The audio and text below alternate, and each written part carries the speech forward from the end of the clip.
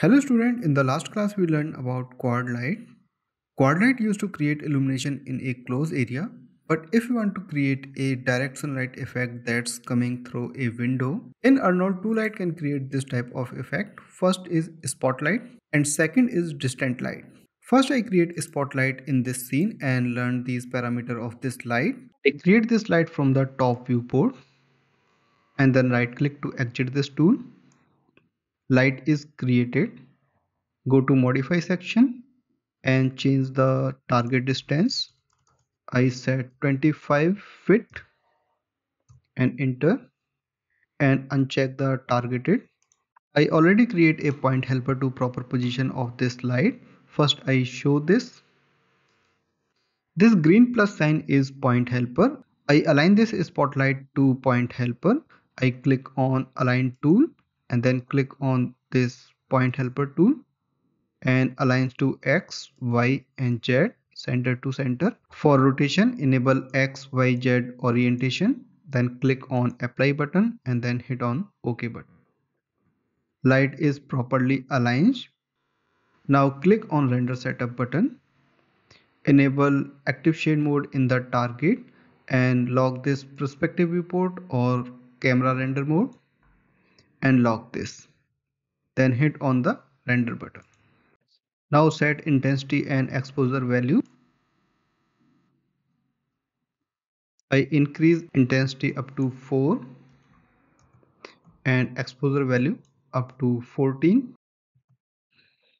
Spotlight cone is visible in active shade window. Now we discuss about this light parameter. First parameter is cone angle and it's set to 60 degree.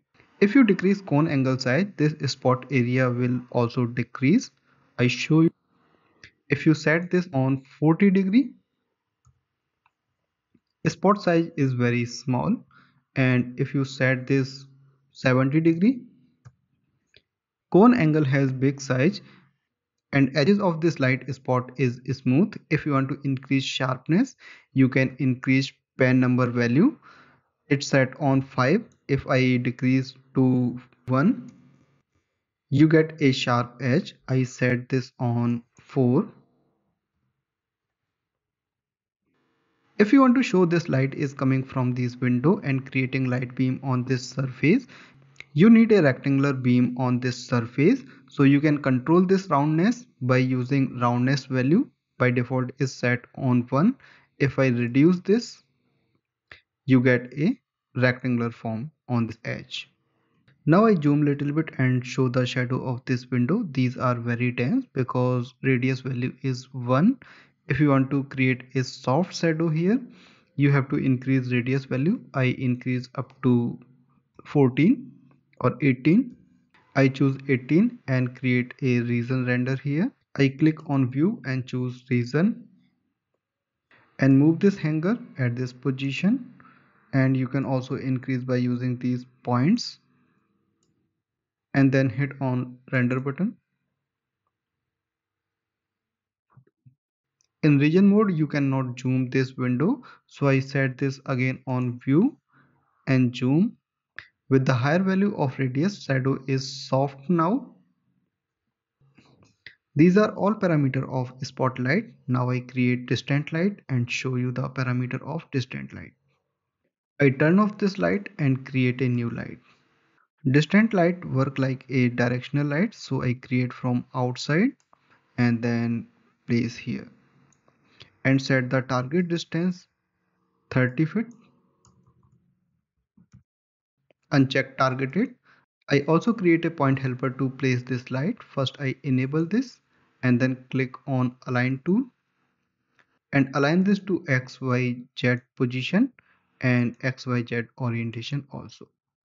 Apply and OK. Now change spotlight to distant light and then hit on the render button. Intensity and exposure value is very high, so we have to decrease the exposure value. I set exposure on 8 and intensity on 1. Exposure value is still high, so I set on 4. Okay, now it's look better. Distant light create a beam on surface with the window frame's shadow also. If you want to reduce the sharpness of the shadow, you can control by using angle value. Currently angle value is set on 0.5. If you increase this value, you get a smooth shadow. I set this on 5. Shadow is very smooth now. I render this scene with 3 different angle values with the production render settings and then show you. I hope you learned uses of spotlight and distant light. Now we meet in next class. If you like this tutorial, please subscribe my channel and like this video.